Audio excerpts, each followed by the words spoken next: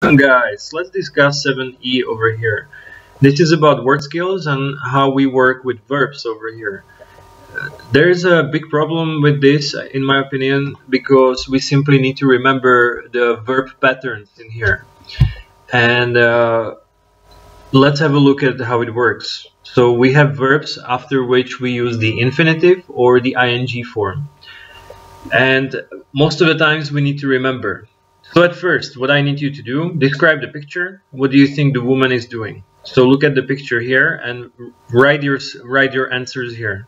All right. Then in 2, read the text over here and then answer the questions 1, 2, 3, 4. When you're done with this, guys, this is where you learn the theory right here. This is where you have the verb patterns. They will tell you A, B, and C. Some verbs are followed by the infinitive on another verb. So for example, she hopes to be a teacher. Do you want to go out? And then in B, some verbs are followed by ing of another verb. So I fancy going out. He keeps on interrupting.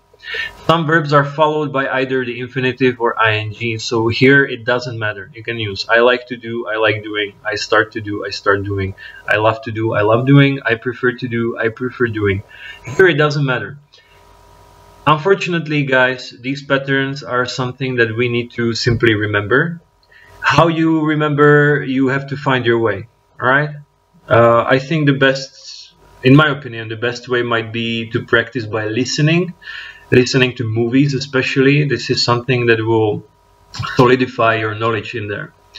I can give you only one little rule that might help you in the future.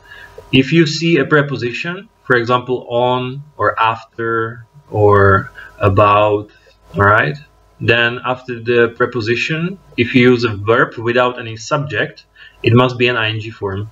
All right. So for example, they are talking about moving to Prague. He keeps on interrupting.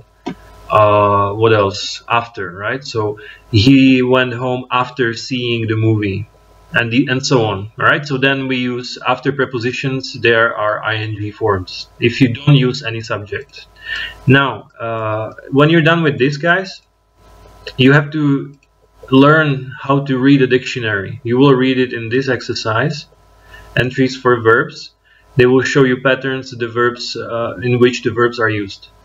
So when you check any dictionary, all right, then you will see that over here they will show you some dictionary entries. We have the verb avoid, we have the verb hate, and we have the verb refuse. I want you guys to check the information that the dictionary provides and then answer the question 1 and 2. All right, 1 and 2. And then there's A, B, and C. I believe this will not be difficult for you, but we will see. Then we have exercise 5 and 6 and 7. I want you to look up these words in the dictionary and find out whether you use ing or the infinitive. Maybe you already know it. If you know it, you don't have to find it in a dictionary, but maybe you're wrong. Okay, so it's much better to check it in the dictionary. Then I need you to use these verbs and put them here. Right? They are either the verbs from here or simply use the ing of the verbs you see right here. Okay? It can be ing, all right, or the infinitive. Now the question is, now we have the word promise. What follows after promise, right? Is it the ing or is it to phone or is it phoning? Okay, so that's the question. And you need to complete the exercise here. Guys, I wish I had some other rules that can help you, but unfortunately we simply must remember. There's no other way. Number 7, complete the sentences with an infinitive or ing form. So here, this is your opinion right here. From 1 to 8, complete the sentences with your own opinion, your own life. All right? That's all, guys. Nothing else from here. So complete those exercises, take a picture of this and upload it to the proper task on Google Classroom.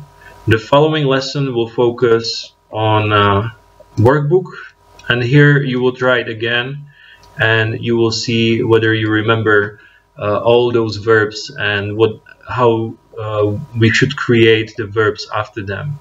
Alright, so thank you very much. If you have any questions, feel free to ask me on Google Classroom or just send me an email. Bye bye.